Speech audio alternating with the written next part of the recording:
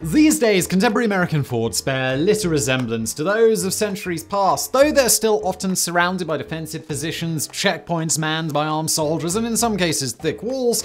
They're usually less physically imposing than their predecessors. Especially in the years between the Revolutionary and Civil Wars, America was home to an array of impressive forts that stretched from border to border and coast to coast. And when some of them were built, like the ones on this list, they weren't American forts at all, but distant outposts of colonial European powers intent on staking their claims in the New World.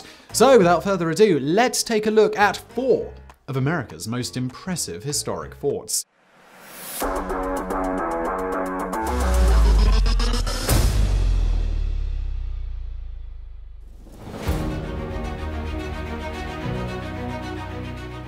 Although these days it's most well known for crab cakes and crime, Baltimore, Maryland is home to one of the country's most significant historic forts, Fort McHenry. Located on a peninsula in the Patapsco River just south of the city, during a particularly awe-inspiring bombardment by British forces in the War of 1812, Fort McHenry and its tattered 30 by 42-foot flag provided the backdrop from which attorney and Baltimore native Francis Scott Key penned the Star-Spangled Banner that would become the country's national anthem in 1931. But the fort's history dates back to the Revolutionary War, when a small earthen structure named Fort Whetstone was built to protect what was then the country's third largest city and one of its most vital ports. The fort was perfectly situated at a natural choke point through which enemy ships would have to pass on their way north to the city, during which time they'd be dangerously susceptible to artillery fire. Fort Whetstone was never attacked during the Revolution, but years afterward a number of significant upgrades were made that included additional barracks and officers' quarters, powder magazines, and more permanent and defensible brick and stone fortifications and walls that were up to 35 feet thick and 40 feet tall. The new fort was spread over nearly 50 acres and featured a revolutionary 5-pointed star design. With the fort's distinctive layout, the point of each star was visible from those on either side, which meant that attacking forces would always be partially surrounded, thereby making it possible for defenders to repel assaults by larger forces. In addition, it was armed with a number of innovative Rodman guns, some of which were capable of firing projectiles weighing nearly 450 pounds. With the upgrades in place, the improved fort was renamed Fort McHenry after Secretary of War and Baltimore native James McHenry. But after just a few decades of peace, on June 18, 1812, the United States once again declared war on England in response to maritime disputes stemming from its conflict with France. During that time, neutral America provided much-needed supplies to both combatants, but the country's merchant vessels were frequently caught in blockades and had their cargoes seized, and it was common for captured American merchantmen to be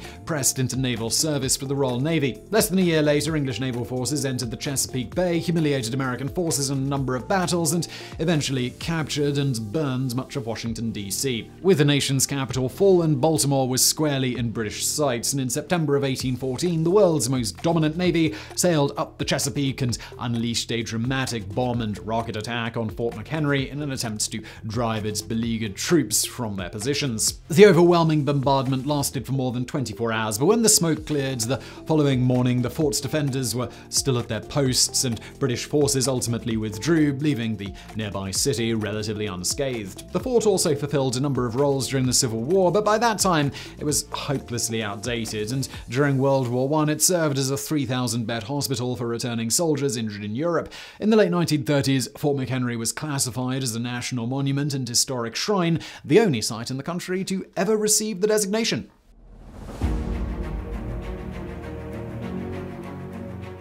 Built on a man-made island in the center of Charleston Inlet, just a few miles southeast of downtown Charleston, South Carolina, when Fort Sumter was fired upon by Confederate artillery in mid-April 1861, it marked the beginning of the American Civil War, a conflict that would rage for 4 years and claim more than 600,000 lives. However, Fort Sumter's history started back in the 1820s, when it was originally built to prevent Charleston from suffering the same fate as Washington, D.C. Named after Revolutionary war hero General Thomas Sumter, Fort Sumter was one of a number of similar fortifications constructed along the southern U.S. coast, and though the island itself had an area of just 2.4 acres, the fort was intended to be manned by more than 600 soldiers. The island on which the fort was built was originally a sandbar. However, engineers determined that it was capable of supporting the proposed structure, but the construction would be a mammoth undertaking. Work began in 1829 when 70,000 tons of granite were shipped in from New England for the foundation.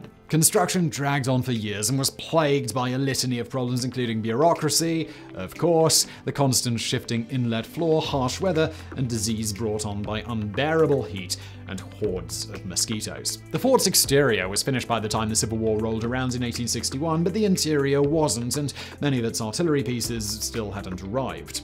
That said, it still bristled with an impressive array of guns, ranging from relatively small 24 and 42 pounders all the way up to massive 250mm 10-inch monsters capable of reducing enemy ships and fortifications to splinters and rubble, respectively. The five-sided brick and stone fort measured between 170 to 190 feet per side. Its walls were 5 feet thick, and at low tide, its rampart stood 50 feet over the inlet below. Events that would shape the nation's history and propel the small fort onto center stage were set in motion on December 20th, 1860, when South Carolina officially seceded from the Union. Then, just a few months later, during the pre-dawn hours of Friday, April 12th, 1861, Confederate shore batteries unleashed a harrowing artillery barrage that would continue uninterrupted for nearly 35 hours. A number of notable historic figures claim to have fired the first shot against Fort Sumter, but historians now believe that that distinction belongs to Lieutenant Henry S. Farley, who commanded a battery of 2 10-inch mortars on nearby James Island. Ironically, return fire from the fort was relatively light, largely because the defenders had limited ammunition stocks and many of their explosive shells lacked fuses. Nonetheless, at 7 o'clock that morning, Union Captain Abner Doubleday fired the first shot in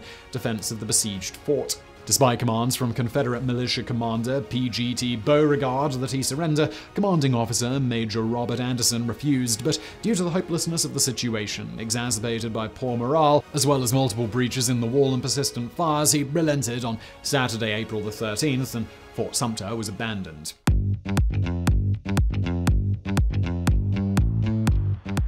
Located on Matanzas Bay's western shore in St. Augustine, Florida, Castillo de San Marcos, or St. Mark's Castle in English, is the oldest masonry structure of its kind in the continental United States. Though the area had been inhabited by Native Americans for generations prior to the arrival of the Spanish, the city was officially founded by Admiral Pedro Menendez de Avilés in 1565. Along with 8 others nearby, a rudimentary wooden fort was built shortly after the Spaniards' arrival, but their shortcomings later became evident after a number of raids spread over the following century, the most devastating of which were carried out by Sir Francis Drake in the late 1580s and by forces under the command of British privateer Robert Searles in May of 1668 that resulted in much of the city being burned to the ground. To protect our empire's foothold in the New World, Mariana, Queen Regent of Spain, approved construction of a new masonry fort, Castillo de San Marcos. Construction began in 1672 using a design by a Spanish engineer named Ignacio Daza that incorporated a number of innovations that would be used on other forts around the world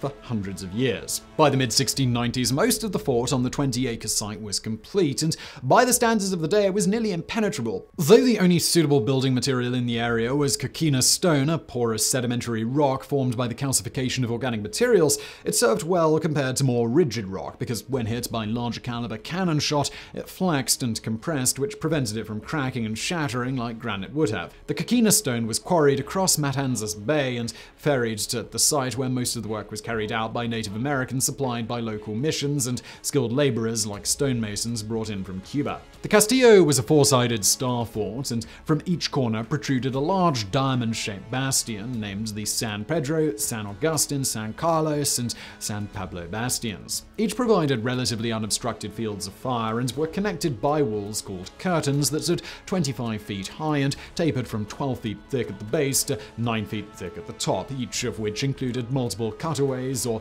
embrasures for the deployment of cannons and muskets by defenders. Below both of the fort's landward-facing walls, large slopes were constructed that would force invaders to make a precarious climb toward the fort itself, during which time they'd be susceptible to cannon and musket fire from multiple sides. In addition, the fort was surrounded by a wide moat enclosed by an outer retaining wall, and though it was usually dry, it could easily be flooded with seawater in case of an attack by land. Over the years, the fort endured a number of sieges and was alternately controlled by the Spanish and British, after which it became the permanent property of the United States in 1821 after the signing of the Adams-Honest Treaty. The fort was designated a national monument in 1924 and was officially decommissioned in 1933 after more than 250 years of continual military service.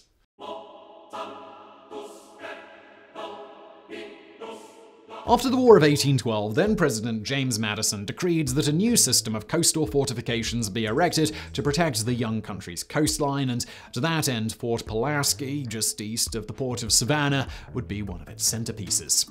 By the time South Carolina officially ceded from the Union and the Civil War began at Fort Sumter, Savannah was already a bustling port that handled much of the South's imported goods, and its exposed location made it particularly vulnerable to foreign navies with nefarious intentions. For most of the 19th century, the majority of forts built to defend the United States from foreign invaders were constructed of masonry. Compared to the predominantly wooden ones that came before them, masonry fortifications were more structurally sound and nearly invulnerable to the weapons of the day, but technological advancements in artillery made during the Civil War meant that the new weapons were far more worthy adversaries. Located on Coxbar Island between Tybee Island and Savannah, Georgia, at the mouth of the Savannah River, construction on Fort Pulaski began in 1829. The fort was just one of many such coastal forts along both the Atlantic and Gulf coasts that together were designated as Third System fortifications. Initially, under the watchful eye of Major General Babcock, construction oversight was later passed to recent West Point graduate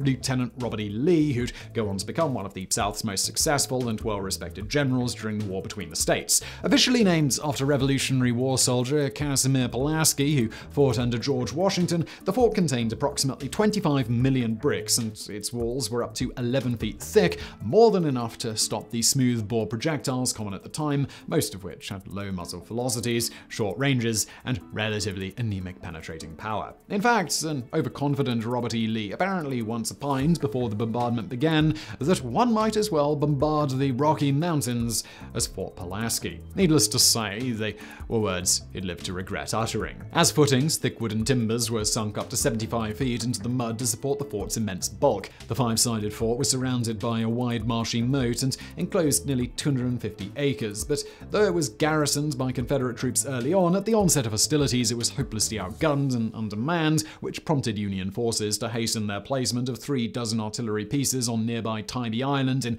preparation for the siege. In 1862, when Union Army officers met with the fort's commander, Colonel Charles Olmsted, and asked him to surrender, he refused. Then, using state-of-the-art James rifled cannons and massive Parrott rifles capable of firing 100-plus-pound projectiles accurately from more than 5 miles away, a 30-hour bombardment ensued, during which large portions of the fort's walls were breached, marking a clear victory by projectiles over fortifications and changing the face of siege warfare forever. The short but devastating attack only resulted in one Union and one Confederate soldier being injured, but Olmsted's forces ultimately surrendered to prevent wanton loss of life. Today, Fort Pulaski's walls look much like they did immediately after the siege, and of the more than 24 Third System fortifications built in the first few decades of the 19th century, many still exist, and some are still in surprisingly good condition. All told, when construction costs were tallied up in the late 1840s, Fort Pulaski's price tag came in at nearly $1 million, or the equivalent